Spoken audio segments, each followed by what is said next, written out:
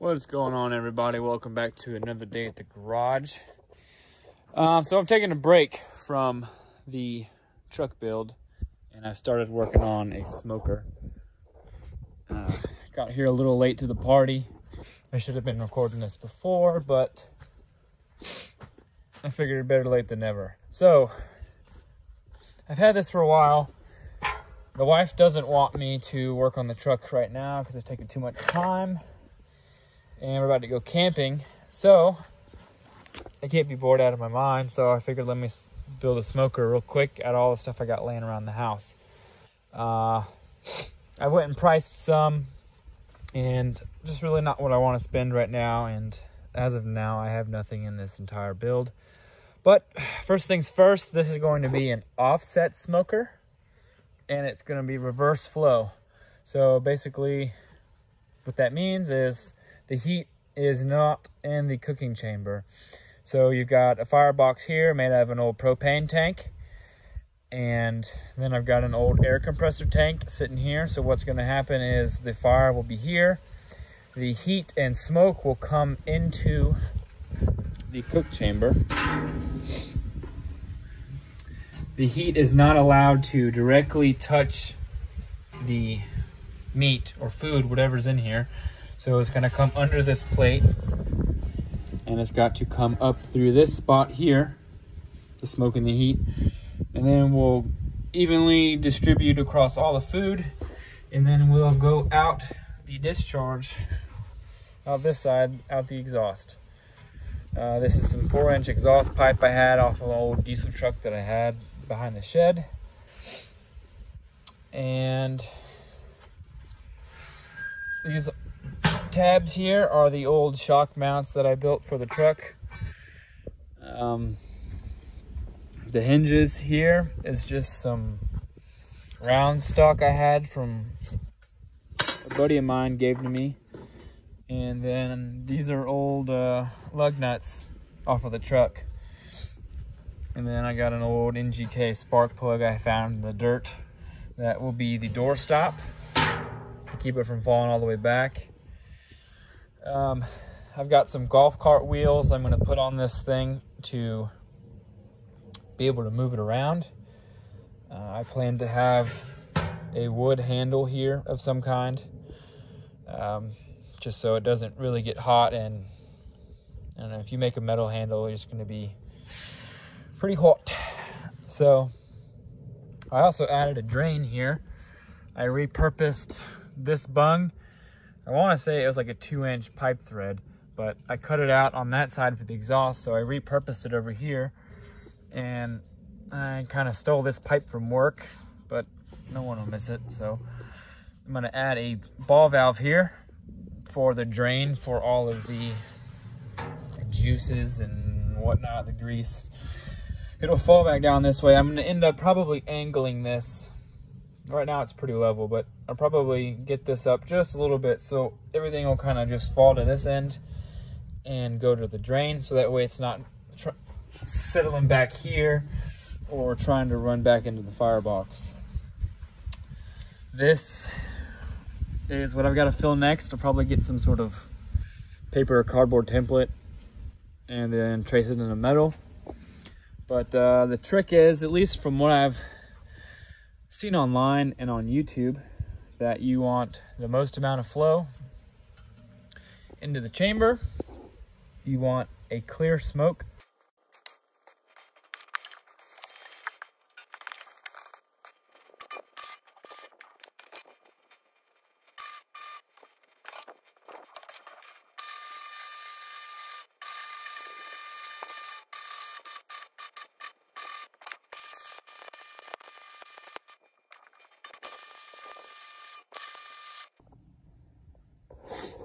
All right, now that I got the legs thrown on there, I'm going to start working on one of these doors for the firebox. This one here is going to be a small door. Obviously, it'll be opening this way, but this will have a grate in it. Probably, oh, I don't know, about this level or so, maybe a little higher. but I'm going to use this access door to not only get the fire going and get as much air as possible, but also I'm going to have a grate in here that I'm going to put like a tinfoil tray in full of water to keep all of, keep it almost like a steam going through there, just to keep a nice cool smoke, keep the meat nice and moist, so I don't get no dry meat. But yeah, I gotta cut this door, and then also I gotta cut this door out, because this is where I'm gonna be sticking all the firewood in. This door is gonna be a little different because it's a circle, and I've got a cutoff wheel that makes straight lines. So this will be a fun one.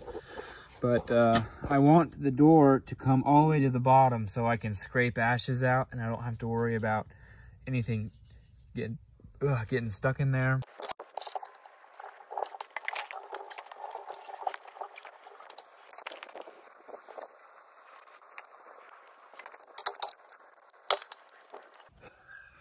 Hey man, so this is a message to you, Mr. Cool Guy who doesn't use safety equipment. That was me probably 3 months ago. I was like, I use safety glasses every now and then, but I was home alone one day, working on the truck and using the grinder, and it kicked back and hit me right in the chin. Gashed my chin open, had to get 7 stitches. I was home by myself. I live probably 30 minutes to the closest town, hospital. So it could have been really bad if it would have just gone slightly to the left and hit my neck. I probably wouldn't have made it. So definitely wear a face shield. You're supposed to wear glasses too, but I don't know. At least I got a face shield on. So wear your freaking face shield, dude. Because the one time you think it won't happen is when it happens. And you wish you would have done it, because I literally had it on and I took it off to do something just real quick, and it shot back and hit me in the face, and yeah, it was bad. So I'll insert a picture of it just for you guys that would like to see, but if not, fast forward a little bit. But anyways, back to the fast forward of me working.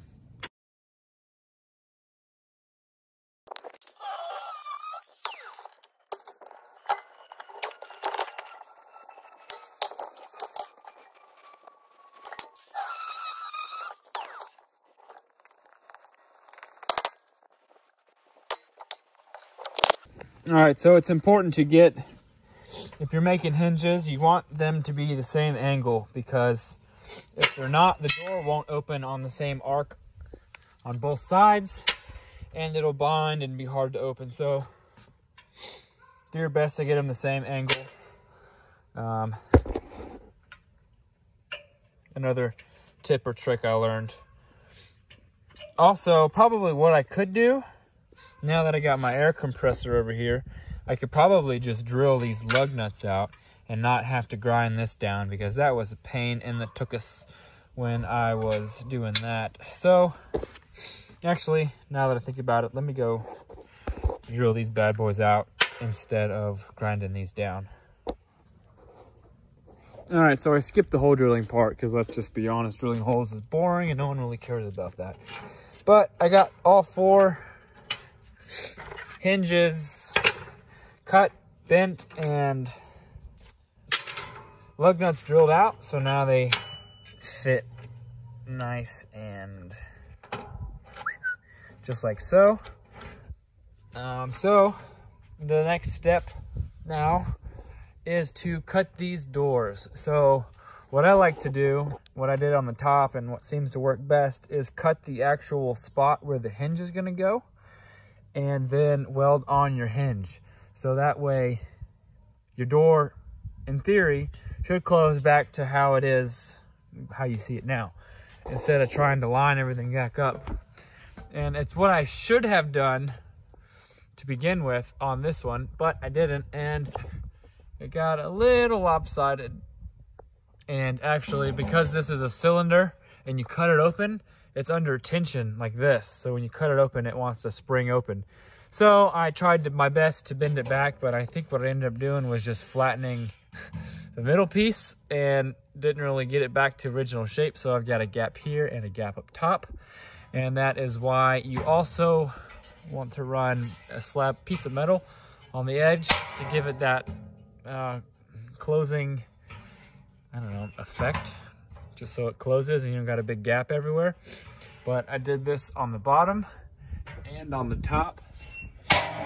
And well, obviously I got the smoker up on the workbench, and so I can work on it easier. I don't got to bend down.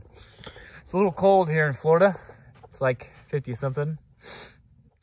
And my knees start hurting when it gets cold out. So that's why it's up here. So I'm not sure which one I want to do first, but I think it's going to be this one. And I may actually move this down some, because if you look, if this opens up all the way, it's gonna hit here before it actually opens up all the way, which really won't be a big deal, but I don't know. I guess I want to utilize this best I can, and moving it down an inch or two won't be that big deal. So here's what I'm gonna do now is get this line cut and slam on those homemade hinges there. Let's see what happens. Actually, just kidding, the warden just got home, so it's time for me to go inside. But hopefully this weekend I'll be able to get some more on it done, and I'll take you along the journey with me. See you tomorrow. All right, so it's the following day, and I went ahead, got some cardboard out, and pretty much made a design to cover up this hole here. It should work for both sides, so I went ahead and cut it out of cardboard, then I cut it out of some 1/8" metal. And now the fun part's gonna be shaping this to this curve.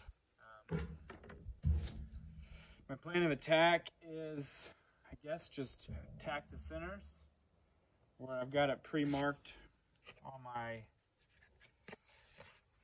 whatever this is, mold, or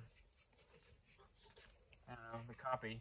But I marked some lines on it, on the tank, and marked the same spot on the metal. So in theory, as long as I line the lines up, it should bend around or close enough to hammer it into place and weld it on.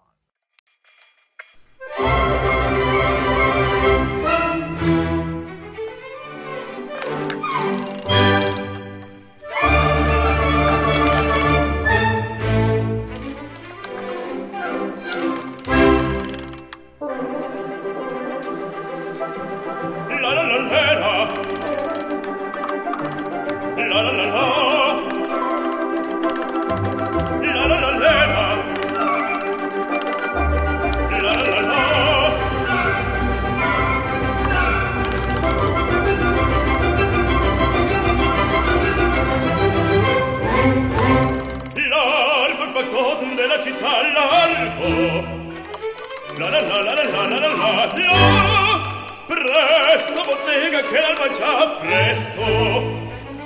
La la la la la la la la la. Ah, che bel vivere, che bel piacere, che bel piacere per un barbiere. Alright, so it ain't pretty, but she's beat on in place, so I still gotta finish welding up the bottom side here. But yeah, it should work, and I'm gonna do the other side off camera and figure out what's next. Alright, so I got both patch panels on, fully welded, banged into place. Had a couple little hiccups and overlaps, but it all worked out, and it should work just fine. Next step I'm gonna do is now the door here. I think I'm just gonna do one hinge this time, right here in the center, and have it open towards me. I thought about doing like a double hinge back to back, pointing different directions. So one like that and one like that, but butted up close to each other. But I don't think I want to open it up. So if I want to have this door fully opened to get the most amount of air through it, I don't want to have to somehow prop it up. So I think I'm going to open sideways. And I think for this, I'm just going to use one single hinge, just for simplicity. And this really isn't heavy. Well, shouldn't be. So I think one should do it, but I guess we'll find out.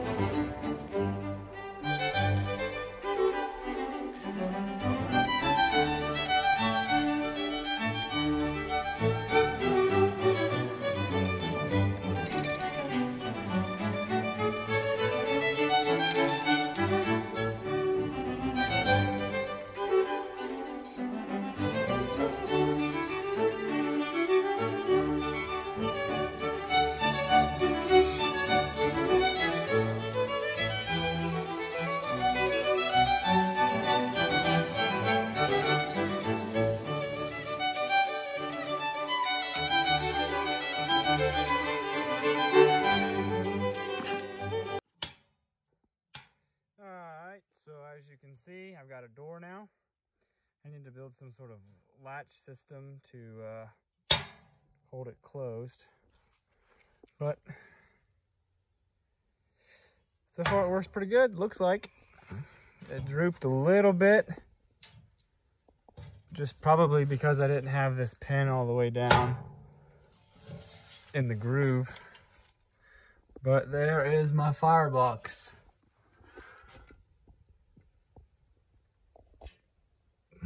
I'm probably gonna come through here and cut out some of this just to get the most amount of flow I can through there. I'm gonna come through and clean up all these edges, and I'm probably